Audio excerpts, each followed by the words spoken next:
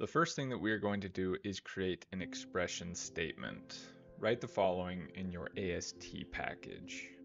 This is kind of confusing, right? Well, the reason we want an expression statement is because most scripting languages allow this type of lone statement. So our expression statement will just be a wrapper around an expression. Now let's get into Pratt parsing. Like I said previously, we are going to associate token types with particular parsing functions. Once we find these token types, we can parse them depending if they are in a prefix position or an infix position. Prefix coming before an expression and infix coming between two expressions. Let's define these two function types inside of our parser package. Obviously, we want both to return an expression. The infix functions will accept another expression as an input, and this is going to be the left side of an expression. This will make sense if you think about an expression like this. Here we have two expressions to evaluate, a plus and a multiplication. And the left side of the multiplication is another expression. The next thing to add are two hash maps to our parser, one for the operators that can be prefix and another for the infix operators. These maps map a token type to a function. Now write two helper methods that will actually register tokens inside of these hash maps.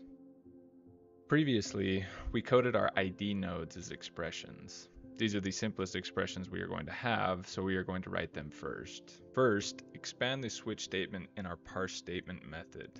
In the default case, we're going to call a method called parse expression statement. Parse expression statement will look like the following. First thing that we're going to do is use that expression statement that we just created, passing in our current token. Then we're going to call parse expression with a constant called none. The argument that we are passing into this parse expression function is the precedence for the expression, which we will need to actually define. In order to define the order of operations or precedence for our parser, we need to use the following integer constants. And while it doesn't matter what values we associate with these constants, the order does matter. This is the order of operations that our parser should follow. Function calls take the highest precedence and should be done first, while the equality operator should be done last, and none is just a marker for us to use. So now let's write the first iteration of parse expression. All this is trying to do is find a prefix function associated with the current token. If we don't have a prefix function for this token, we return null, which is what is going to happen currently, because we haven't added any tokens to our prefix map. If we do have a prefix function, then we will call it and return the result. Now let's actually add tokens to our prefix function map. Go to the constructor and add the following. Here we are associating the ID token with the parse identifier function. The parse identifier function should look like this. All we are doing is creating an identifier expression with our current token and the lexeme and returning it. Now, when our parser finds an ID token, it will use this function to parse it.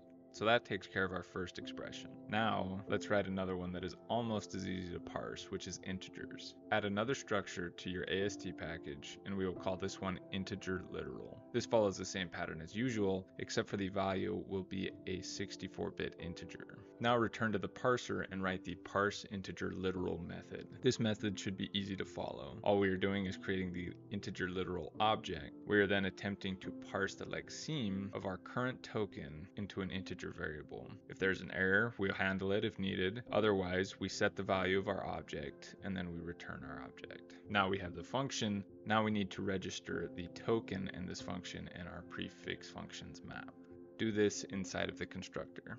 The reason we are defining these integer literals and identifiers as prefix expressions is because the alternative infix expressions require two expressions, a left side and a right side, which wouldn't make much sense in this case. So now we have handled two expression types. Now let's go ahead and finish up our prefix expressions by handling the minus sign and the not operator. Add another structure to your AST package called prefix expression. We have written quite a few of these structures at this point, so I'm going to be a little bit disheartened with myself if you can't map what is here to a prefix expression like -5. Now, in order to get these to work, let's head back to our parser and write the parse prefix expression function. This function shouldn't be too hard to peruse either. All we are going to do is create our new prefix expression object, where our operator is going to be the lexeme of the current token, which is going to be a minus sign or an exclamation point. We then call getToken to advance our parser forward. Then we make a call to parse expression, which will give us the expression used on the right side of our operator. We are going to call parse expression with a precedence of prefix, which still doesn't mean a whole lot to us at the moment, but will once we start parsing infix expressions. And following the pattern of the other expressions that we have written thus far, our last step is to register this method in the constructor. We associate the parse prefix expression with both the minus and exclamation token. So at this point, when we see a minus or an exclamation point, the parse expression is actually going to be called twice. Once in the default case of our parse statement expression, and twice to get the expression on the right side of the operator. And that is going to be it for this video. If you go to the code in the repository, you will see that I have done some extra items. For each structure, I have added a toString method for debugging, and I've also included additional test methods. If you're interested, these should be easy to get through by yourself. In the next video, we're going to discuss infix expressions. See you there.